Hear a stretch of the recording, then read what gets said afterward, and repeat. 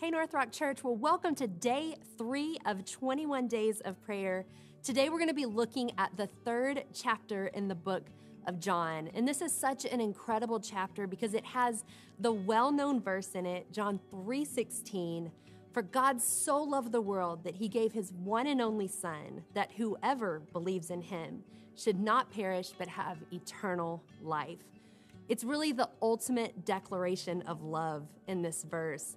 That God didn't just see a fallen world and he didn't just feel the weight of it, but he chose to do something about it. And he gave his most precious gift, his son, Jesus. And it's really an example for all of us to live by, to know what does true love really mean? How are we supposed to love God and ultimately love others? But I actually want to back up in this chapter to the very beginning where it tells the story of a man named Nicodemus. Nicodemus had actually sought out Jesus late one evening with kind of the intentions to interview him. Jesus was telling him about what it means to be born again. Well, Nicodemus thought this was absurd. How could someone, an adult, be born again? It's probably a question that all of us have wrestled with at some point in time, really wondering what that means.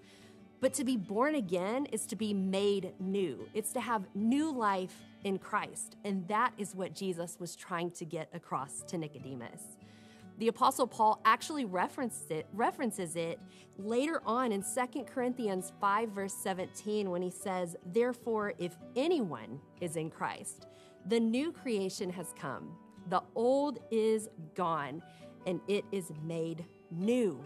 The new is here. That's what it is all about.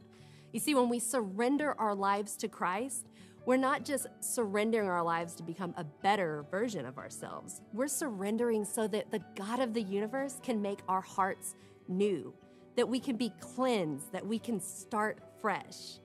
I want to encourage you as you take reference or take inventory of your life in the coming weeks and months, that you wouldn't just search to be made better, but that you would ask the Lord, what areas of my life do I need to surrender so that I can be made new in you? I want to encourage you in that. God can do incredible things through you if you take that step and you surrender.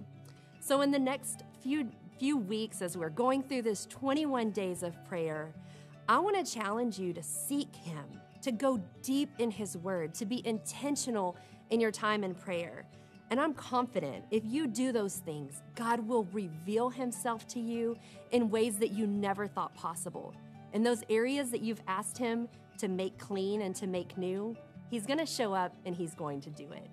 I'm excited for you as you journey through these next 21 days of prayer. I'm praying for you. God bless and have a great day.